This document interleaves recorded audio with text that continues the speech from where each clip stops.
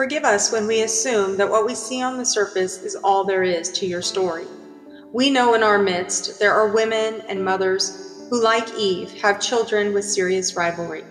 Like Hagar, have been discarded for a new family and are mothering alone. Like Naomi, have tasted the bitterness of a child's death. Like the mother of Leah and Rachel, knows what it's like to have one child favored over another by society. Like Hannah, have been separated from your child at a young age. Like Mary, have a complicated pregnancy story. Or like Tamar, have tried multiple ways to become a mother. Or like Rachel, have counted the months and years while other women in your family and circle of friends become pregnant. Who, like Rebecca, are drawn to one of your children more than the others. Like David's mother, is raising children after God's heart, and though you rejoice in watching them, don't want to rub it in friends' faces. Like Ham's mother, have children whose substance abuse can cause problems. Like Bathsheba, have sick children who may die. Like Joseph and Benjamin, experience the death of their own mother. Like Mary, have children with public legal situations, and all you can do is watch. Like the Shunammite woman, when told by Elisha she would become pregnant, replied, "No, please do not mislead your servant."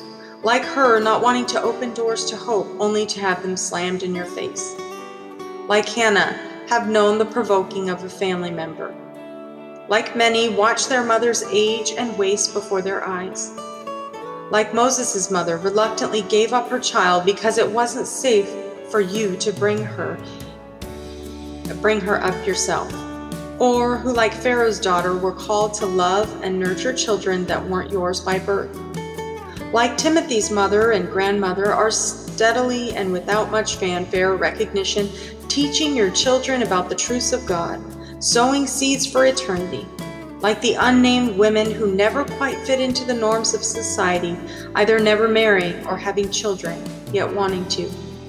You are in our midst.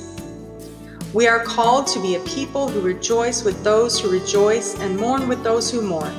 Today, our stage is big enough to do both. For the seen and known joys of motherhood, we rejoice and smile and celebrate with you. For the seen and unknown and known suffering in motherhood, we ache with you. For the private, unseen, and unknown joys of motherhood, like Mary, may you treasure them in your hearts. And for the private, unseen, and unknown sorrows and suffering of motherhood, may you know you don't always have to be happy in our midst. You are engraved on the palms of God, both the seen and unseen, held together by Him.